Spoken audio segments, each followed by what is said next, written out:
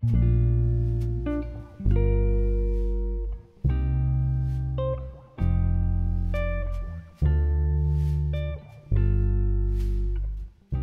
you are a very pretty young Asian boy and you find it hard to fit into the mainstream gay scene, nowadays a lot of them are electing to throw on a frock, because suddenly as a lady boy you attract a different kind of man. You attract the kind of man who in the mainstream gay scene might not necessarily be attracted to you.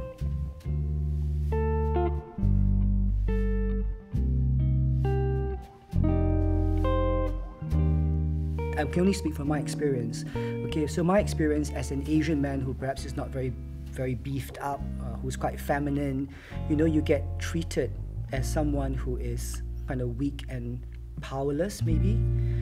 But if I become this woman and I take this weakness and I use it to my advantage, it becomes something which I can take on to become something that is positive.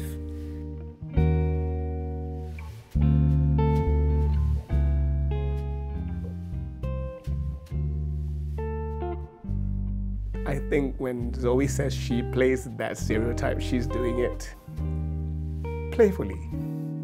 I think, she does it with a complete understanding of playing the game.